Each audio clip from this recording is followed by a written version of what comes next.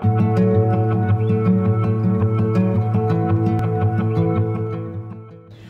name is Maria Castaña. I'm doing the BS in Bioarchaeology.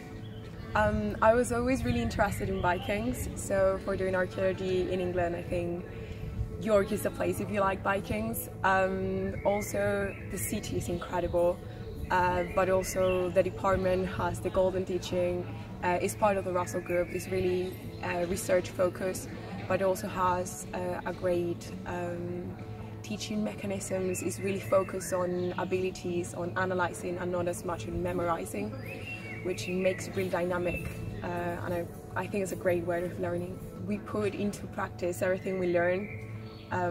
Instead of memorizing and just doing a multiple answer test, we are assessed on writing, analyzing, excavating, or if we're doing artifacts, we're playing with the artifacts, if we're doing bones, we're assembling skeletons.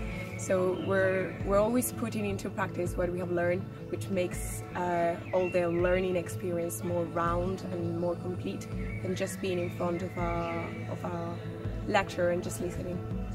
I also was really lucky because in the practicals I did artifacts, but I also did the practicals for human bones, which was a great experience, both really different but really entertaining in their own way. And in general, writing the articles in teamwork, in artifacts, in essays as the only way of, not the only way of assessing, but the most common. It's really good put in practice. My dissertation is on Viking DNA. I'm maximizing the evidence of an article called Margarian et al. 2021, if I'm not wrong.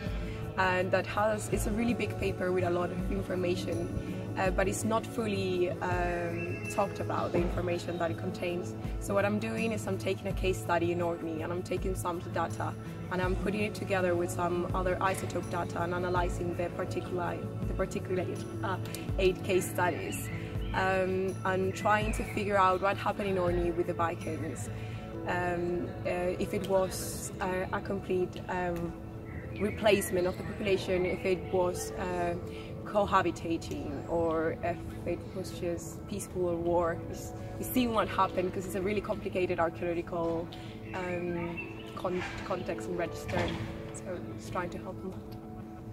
I think my plans after finishing the bachelor would do a master's, the master's in archaeological science and bioarchaeology here at York. It's great.